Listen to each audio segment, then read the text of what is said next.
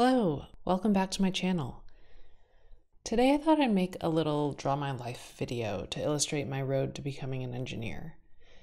Whether you're new to my channel or you've already seen some of my other videos, I think this will give some background on how I got to where I am today in my career. My path to becoming an engineer started in high school. I did well in my math and physics classes, but I really didn't know what I wanted to major in college. I ended up picking electrical and computer engineering because I liked the electricity and magnetism stuff more than I liked the kinematics. I won't go into my whole college app process, but I ended up going to the University of Texas at Austin.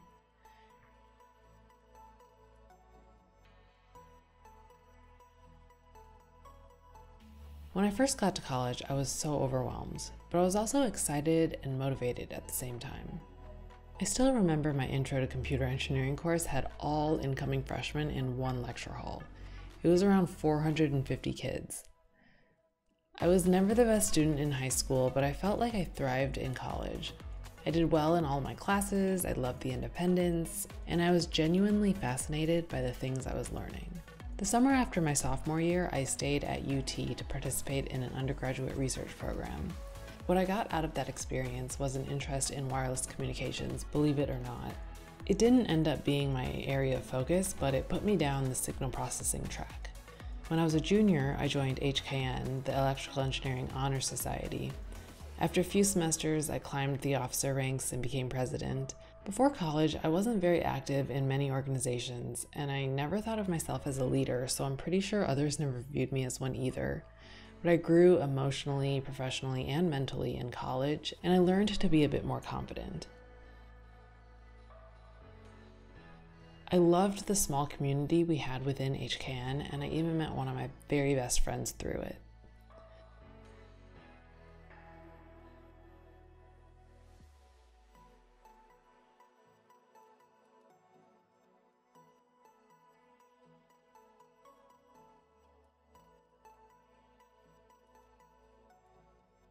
The summer after my junior year, I got my first internship at Schlumberger, an oil field services company.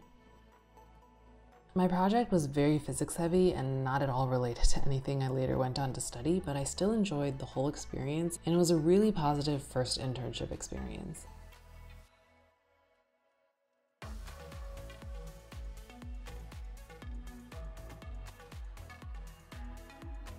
I also made another one of my very best friends through that internship program.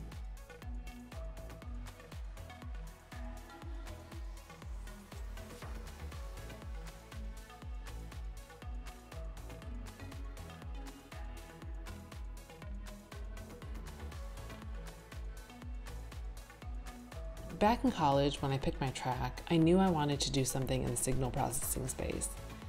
I took an image processing course with a professor who would later end up being my grad school advisor. I even did my senior design project with this professor. If you've ever taken an image processing course, hopefully you know the lady I'm trying and failing to draw here.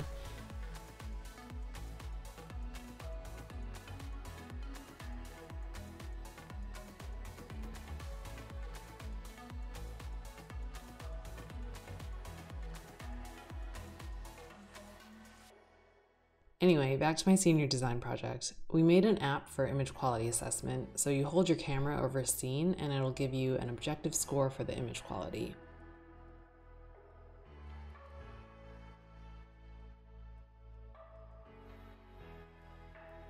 Just an example of something that could happen is if there was a huge overexposed region in the image, the score would be lower.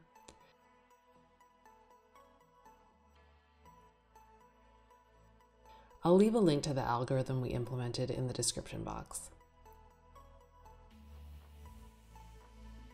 I decided I wanted to go to grad school, and I made a whole video on my application and decision process, so you can watch that if you want the details, but I chose to return to UT and go for a PhD. The summer right before grad school, I went to Taiwan to intern. I really just wanted a different experience, you know? Lots of kids go on trips or go backpacking in Europe after they graduate. I needed to do something I might never have the chance to do later.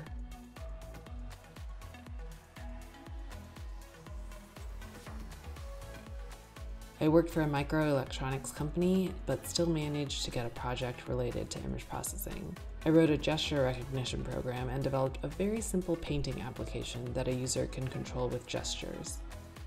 I also had so much fun exploring Taiwan. I made a video on my experience, so I'll link that down below too.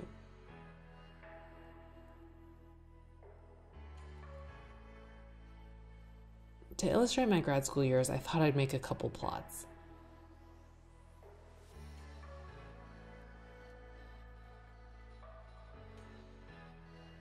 It took me 6.5 years to get my degree. On the top here, we've got stress versus time.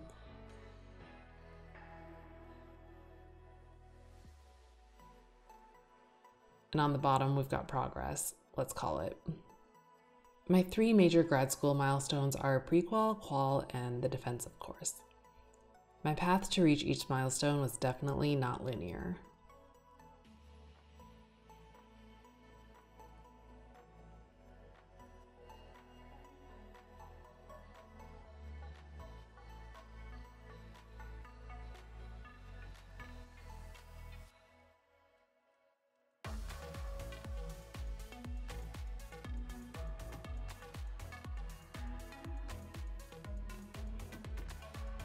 So let's just start with my first year, when my stress pretty much hit the ceiling.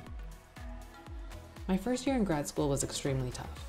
I took 3 courses both semesters, but I still tried to get started on a research project. Texas Instruments was funding a project related to surround view systems on cars, you know, the bird's eye view that you see on fancy cars that have the parking assist. And my advisor let me onto that project. I honestly had no idea what I was doing, but I was so grateful to have something to work on. During that first year, the probability course I took made me rethink my decision to go to graduate school. I struggled through the course, and afterwards I knew grad school courses were no joke. My second year in grad school, while no less stressful, was a little bit better. I was a bit more confident in my classes, and I was still working on that surround view project, but I was also knee-deep in working with one of my lab mates. We were working on video quality assessment algorithms, so we wanted to be able to build models that could take a video and predict how a viewer might perceive it. But before we could build a model, we had to gather data, and to do that, we conducted subjective studies and had people watch videos and rate their quality of experience. I got some of my first papers out of these video quality assessment projects and even a patent, but I couldn't forget about my own research and the work I'd have to do on my own to graduate.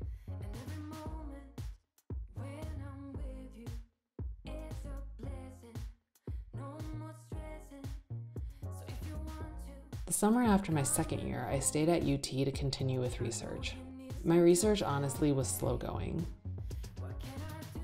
My advisor's style was relatively hands-off, so I had to learn to progress on my own, a skill I don't think I would have developed without going to grad school. In school, we're so used to being prescribed homework and given project deadlines and told when to learn what and when to take exams. And in graduate school, I quickly learned that you really need to be self-motivated and learn to work on your own. I think one thing that held me back during the first few years in grad school was my own self-doubt. I had a lot of trouble confidently pursuing any research direction, so I kind of focused on breadth over depth.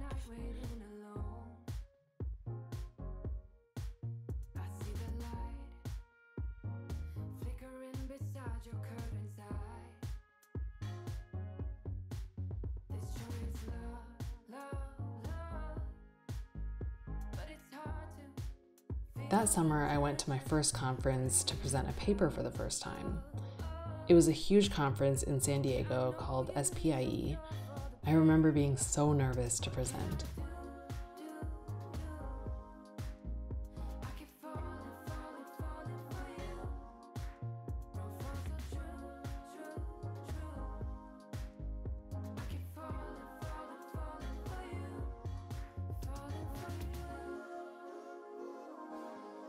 My 3rd through 5th years in grad school kind of blur together. The major milestones I hit were I got my master's in EE and I proposed, which got me into PhD candidacy. The summer after my third year, I interned at Texas Instruments, and this is where my trajectory started looking clearer. During this internship, I had one of the best mentors I will probably ever have. He gave me so many tips on how to put together and give presentations. I still think about all of it to this day, whenever I have to prepare presentations. I also got a paper and a patent out of that internship. It was probably my favorite internship project. Everything I was doing and learning was just so interesting to me, and the people I was working with were some of the best I've ever had the privilege to work with. It was also during this internship that someone at TI gave me the idea to take my project in a more machine learning direction and to focus less on the classical image processing problems that I was trying to use as the foundation of my dissertation. Back in grad school, I was more motivated than ever to push through with my research, and I started learning about more advanced computer vision and machine learning concepts on my own because I had no background in either. I took a computer vision course, which helped me finally be able to map out the rest of the work I'd need to do to finish my degree.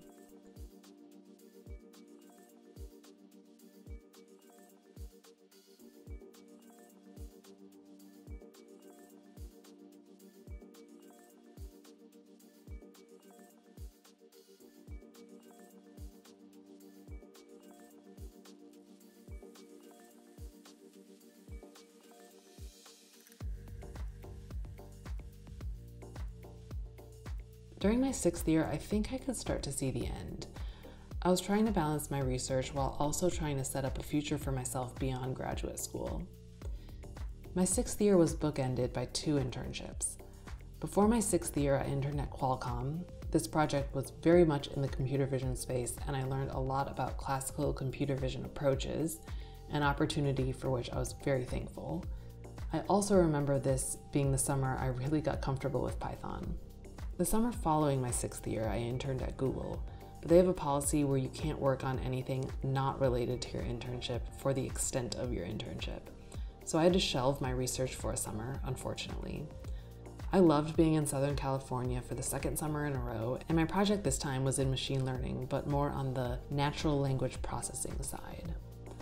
It was definitely a challenging internship, and I gained some valuable experience with using TensorFlow, learned about new machine learning models and training techniques, and again left that summer feeling so grateful for that opportunity.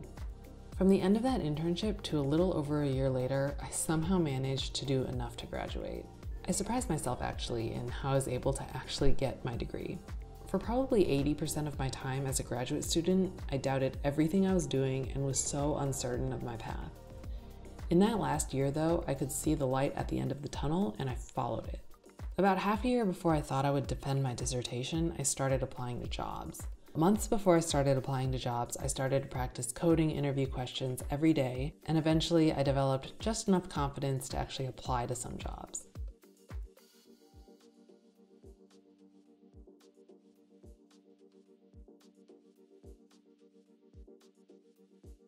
In October 2019, I landed a full-time job and I successfully defended my dissertation in November of 2019, close to 6.5 years after I started, and I cannot tell you that there's ever been another time when I've been more proud of myself.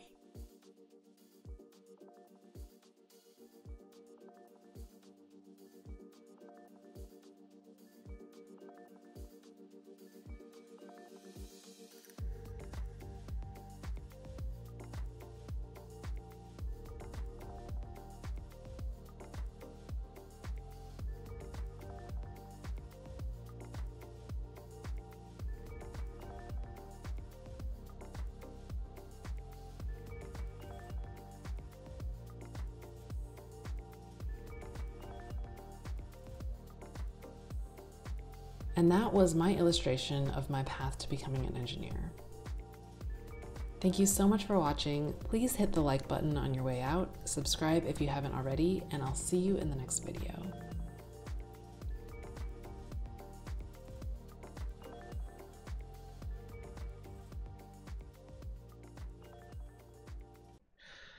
Oh boy.